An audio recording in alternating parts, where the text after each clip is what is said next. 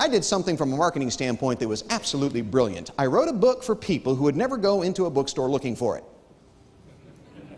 Because you know who my target market was? The man or woman that says, you know, I don't necessarily want to move into management, but I want to make a difference, a positive difference.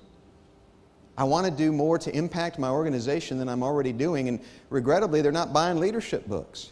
By the way, the other great irony is most of my audiences are leaders. So if I ever republish the book, we're going to change the subtitle. You don't need a title to be a leader. But if you have a title, it won't mess you up if you do it right. I mean, I don't want you to think I've got anything against titles. I just think they're highly overrated. And what we need to do as leaders is we need to invite others into leadership. Problems are too big.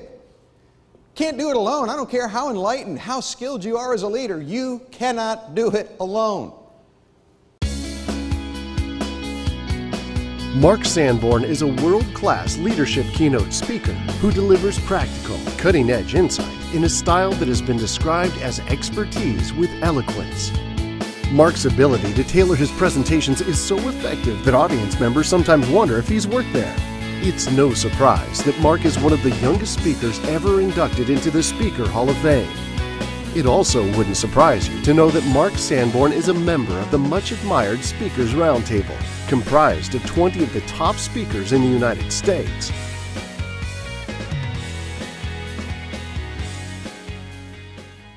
You know who Philip of Macedonia was? Most people don't know Philip. They know his famous kid. Alexander the Great conquered most of the known world at the time. Philip of Macedonia was a pretty good dad. He hired Aristotle to tutor Alexander the Great.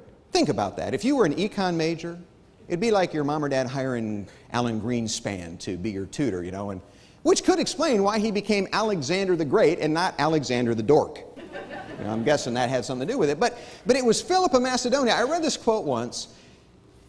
I love the quote. It said, Philip of Macedonia said, "An army of deer led by a lion is more to be feared than an army of lions led by a deer."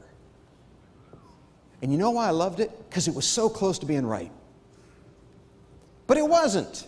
It was off just a little bit, because with all due respects to good old Philip of Macedonia, an army of lions led by a lion is to be feared most of all.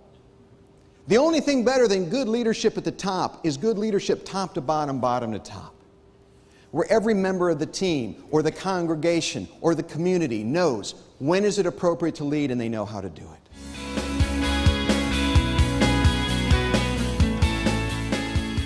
Everything you do promotes or pollutes. There is no neutral.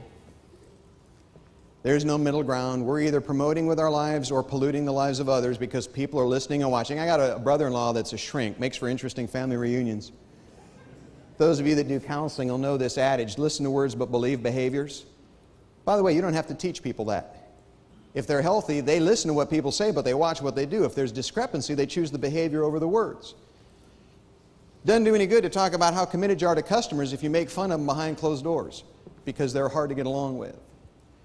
It's not what we say, it's what we do, and that's what self-mastery or self-responsibility is about, number one. That's the foundation. Till we're willing to take responsibility for doing the best we can with what we've got, we can't expect others to do so. Here's what I have learned. You don't get full credit in life unless you take full responsibility. You notice how people love to take credit but place blame?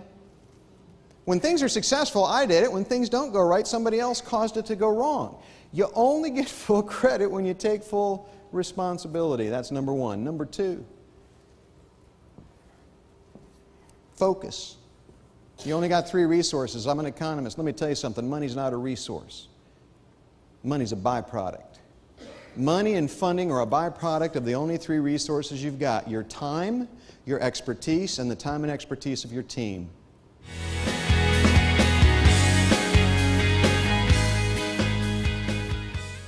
Is it possible to over-recognize and over-appreciate people? Listen, what most of us in the room do for a living as promoters and pilots is called front stage rock and roll, but we couldn't do it without the people backstage. And I have found that the best performers are the ones that are most grateful for the people behind the curtain. But would you agree with me? The longer we live and work with another human being, the more we take them for granted. It's like a guy I know who's married for 50 years. On his 50th wedding anniversary, his wife says, "Honey, how come you don't tell me you love me anymore?" He said, hey, I told you I loved you when I married you. If I change my mind, I'll let you know. I mean, how many of us, that's kind of how we hire people, you know? That's our way of saying we love them. When we fire them, it's our way of saying it's over. In between, very little feedback. I hope maybe one of the things you'll do in the halls and over the drinks and the meals here at ICAST is you will make it a point to appreciate and thank the people who support you. And I hope that you do that after ICAST ends and you go back to your respective residences and your respective businesses.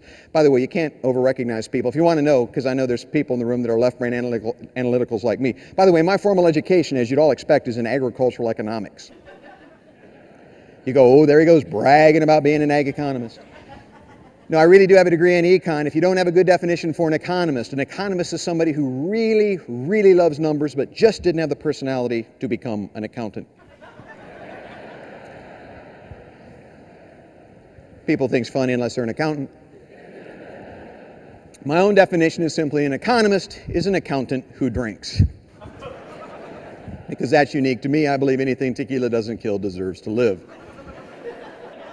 But if you want to know, here's the ratio. If positive to negative feedback exceeds a ratio of 13 to 1 in the workplace, you're overdoing it. Mark Sanborn is a best-selling author of The Fred Factor: How Passion in Your Work and Life Can Turn the Ordinary into the Extraordinary. You Don't Need a Title to Be a Leader, a book about how anyone, anywhere can lead, whether or not they have a title. The Encore Effect: How to ramp up your performance in anything you do. This program is especially powerful for sales professionals. And his latest book, Up, Down, or Sideways: How to Succeed When Times Are Good, Bad, or In Between.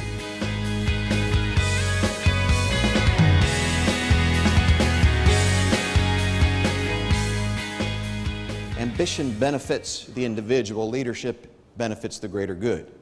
And in our culture today, we're confusing kids. Because today, kids don't know the difference between fame and greatness. Fame is based on what you get. Lady Gaga is famous. Greatness is based on what you give. And the great people of history often go unnoticed, unappreciated. They don't get the attention that the celebrities get. And so we're holding up role models where children think today they should have that 15 minutes of fame. The rant, the tirade, the unusual, outrageous behavior, that's what it's about, instead of being of greater service to others. And so Denzel says to Tom, you know what, I've changed my mind. I'm going to retract the offer. And he goes back to the drawing board, and there's a woman on his team, and her name is Gail, and he goes to Gail. The problem is Gail's a contract employee. He couldn't make her a director if he wanted to, so he's learned a little bit. He goes to Gail. He said, hey, I'd like you to lead this project, but I got to tell you, even if you say yes, I can't make you a director. I couldn't make you a director if I wanted to. You're a contract employee. And Gail smiled and said, oh, that's okay. I don't need a title to be a leader. And that, ladies and gentlemen, is how the book began. Because what Denzel shared with me crystallized something I'd always known. And that is that having a title doesn't make you a leader. In a good organization, titles should confirm leadership, but they never bestow it. And I think a lot of people think that once they get the title, they'll be leaders. No, they should be leaders before they get the title. If you've lived very long and you've worked very many places, you've probably worked for a leader who really couldn't lead. They had the title or the position, but not the skill set. And I think most people today in the world know that just because you have a title doesn't make you a leader. But you know what I think most people don't know? To me, the important point isn't that having a title doesn't make you a leader. It's that not having a title should never keep you from leading. That everybody at every level has an opportunity to lead. This conference is about servant leadership. It's about being a world changer. I got news for you. Everybody's a world changer. The only question is, what kind of change are they making?